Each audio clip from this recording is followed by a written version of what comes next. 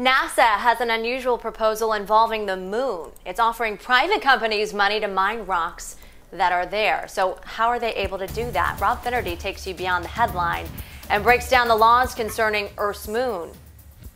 NASA put the call out, asking companies to snag samples of rocks and dirt from the moon. It'll pay between $15,000 and $25,000 for the small samples.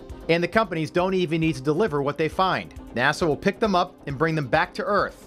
And while that doesn't seem like a ton of money for such a big project, part of the goal is to create a space marketplace. This would be the first transaction for space resources. The next question, is all this legal? There's been an international treaty since 1967 that says no country can claim a body in space. But the United States' official opinion for the last few years is while a country can't own the moon, a private company can lay claim to any resources. This all comes as NASA prepares to send astronauts back to the moon in 2024.